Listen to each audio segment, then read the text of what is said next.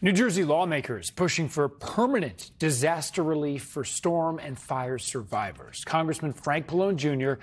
and Senator Andy Kim joined storm and fire survivors at the U.S. Capitol today.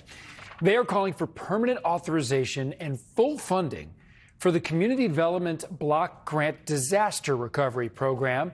That's a program created by the Department of Housing and Urban Development. And they're also calling for the swift passage of a nearly $100 billion disaster supplemental request from the Biden administration last month. What is more important for a government to do than to be there for its citizens in their time of greatest need? That's right. Yeah. What is more important than to be there for those that have suffered from disaster for no fault of their own?